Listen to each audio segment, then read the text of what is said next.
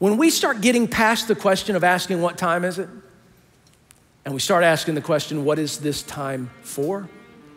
It gets us down the path of learning what it means to redeem the time, to make the most of every opportunity. I'm asking you to really live, and people that really live are people who have faced up to the reality that we are here for not a long time, that we will order our days aright so that we can have a heart of wisdom, so that we can make the most of every opportunity, so that we can glorify God in who we are, and so that everywhere people can see that Jesus has claim on every aspect of who we are, including our time.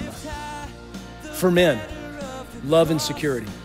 For women, respect. Let this vision be what motivates you.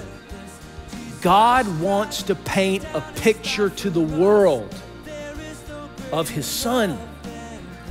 And He wants to do that through your marriage.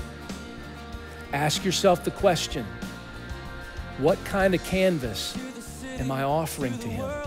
Sexual intimacy is where mutual love and respect and service ought to come into play, because the gospel lays claim on even that area of our life. And the gospel calls you and I, as husbands and wives just in general, to love and to serve one another in mutuality.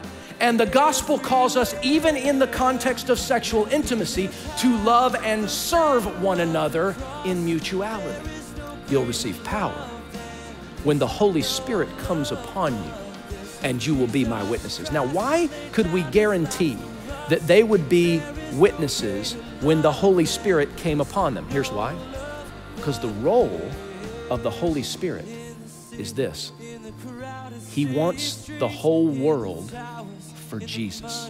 We live in an age of globalization. And so now our mission is not just chronological, it is simultaneous. In other words, we can be hands and feet of Jesus at home or in the farthest parts of the world. Why is this so important?